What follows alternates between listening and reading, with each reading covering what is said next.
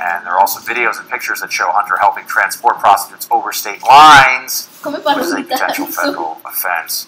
But the biggest issue here with Hunter Biden is that he is just the most obvious manifestation of the Biden crime family.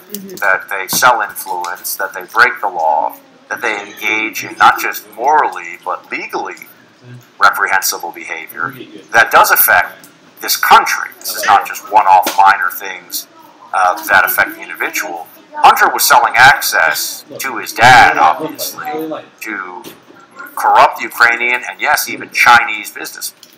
So that's very much an issue for the American people to be concerned about. The whole Biden family.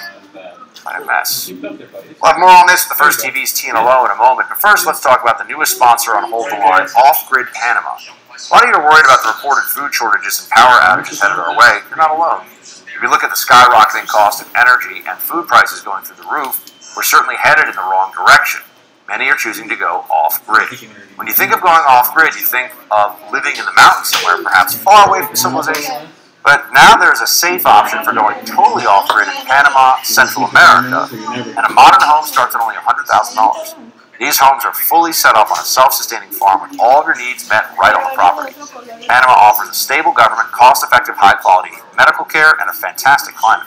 There are only 24 homes being offered in the community, so reach out to them quickly at offgridpanama.com or call them now at 904-236-4737.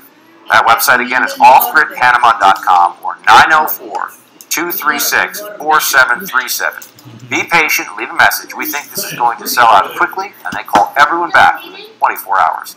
TNLO up next. Stay with us.